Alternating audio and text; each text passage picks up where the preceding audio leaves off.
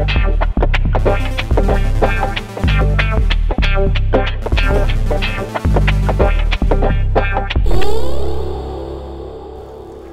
good morning, y'all. This is Jim Tutt. We're down here in Okeechobee for the first FLW tour, and you know, people use baits all over the country, but for some reason in South Florida, or in the whole state of Florida, gambler products are just dominant on the circuit, and even for casual fishermen.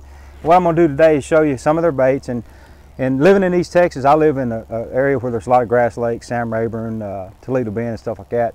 Even up north there's grass lakes. So what I'm going to show you some of the lures that work great down here, which can be transferred to those lakes we got back home or the lakes that you live on.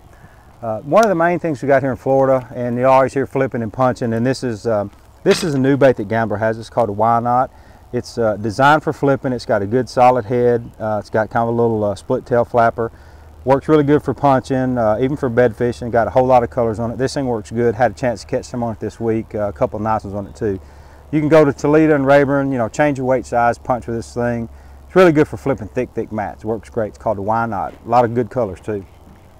Second thing we got here down in Florida, this is kind of a new worm too. This is the burner worm. This thing works really good on real shallow spawning type fish, flats and stuff like that. It's heavy. It's got a lot of weight to it. It's got a good little cut tail. You can throw this thing a mile, and you can see those fish coming. It's pretty exciting. I had a chance to go down the Everglades and just smash them. But like we have a tour event coming up in March at Sam Rayburn, and fish are going to be spawning shallow. This thing works great over shallow pads and stuff like that. The explosions are pretty good. It's got some good colors, but the main thing on this particular worm, it's heavy. You can throw it a long ways, and you don't miss a lot of fish on it. You use a big hook. I use a 6/0 EWG hook. Works great.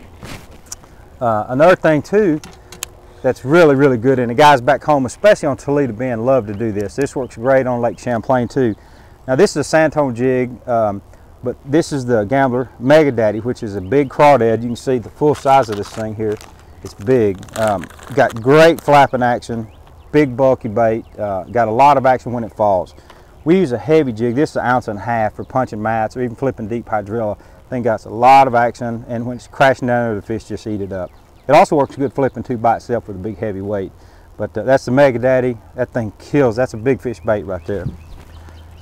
Another lure, and you know, with the Alabama rig, umbrella rig craze going on, swim bait deals are kind of the deal right now. This is a Gambler Big Easy in the Houdini color, which is a dominant bait down here in Okeechobee this time of year.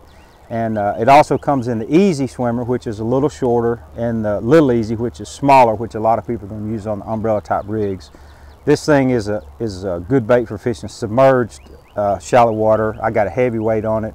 Now I've caught a lot of fish back home on Toledo Bend with this thing, and all these Gambler lures too have scent too, which I think is a big deal. Some of the bang attractants in those things, but that works really good on flats for smallmouth too. My brother and I went to Champlain last year and just wrecked them on that bait right there. Of course, the standby, which catch them anywhere, is the Gambler Ace. You know, I hate to mention Cinco, but Cinco is kind of a general referral now to lures, but the Ace is a stick bait, works really good. It's heavy, got a lot of colors, soft, so it sinks good. Use it weightless. A bunch of fish will be caught this week on that bait right there. And my favorite, which if anybody knows me is fishing, they know I catch a lot of fish on this thing right here. And this is probably one of Gambler's best products. It's the Giggy Head by Gambler.